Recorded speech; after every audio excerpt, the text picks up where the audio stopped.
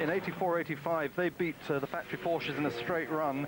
They had more power than they did, better fuel consumption, but at the moment it looks like the factory Porsche is turning the tables on them this year. We've got a problem here. We can't see which car it is at the moment. It might be a Viper. Yes, I think it might be the Viper. I think it may be that the Beretta car, because that looks a little... Yes, and in fact, Beretta getting out there. We just saw his helmet. So Olivier Beretta in trouble. Has he gone off the track, or has he just pulled off? It's a strange place to pull off that, Ben. It is, isn't it? Yes. Now, this is the start of the Porsche curves. Right, and that car, remember, was running in 14th position. Here we get another replay, and in fact, funnily enough, that's almost exactly where the sister car went off last night, when it crashed into the wall and then burst into flames. Not such a hefty accident for Olivier Beretta, but it does look as though perhaps that car's out as well. And I wonder what it is about the Porsche curves that the Chrysler Viper doesn't like. Well, Ben, this unfortunately is a similar accident to the one that the same driver Beretta had in this car at Silverstone. He went off in the wet. It wasn't his fault. Then there was a lake across the track at Silverstone.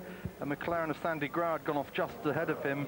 He went off, thumped the wall very heavily, and that brought the race at Silverstone to a halt. It should have been stopped way before cars are allowed to crash like that. So Olivier Beretta, second, backing into a wall in 3 races. That won't go down too well with the team.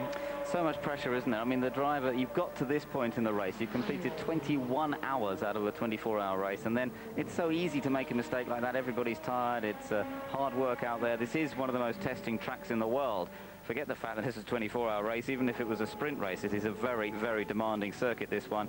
And for somebody like Olivier Beretta, you can just see the disappointment as he has to walk back to his pits. The Oreca team, the team he's worked with so well over the last couple of years, go back to the Chrysler people who've put so much effort into this weekend to say, sorry, I made a mistake. If that's what it was. Of course, we don't know for sure. He may have had a puncture, or he may have had some other problem that saw him go off there. But if it was just purely driver error, what a responsibility to wear.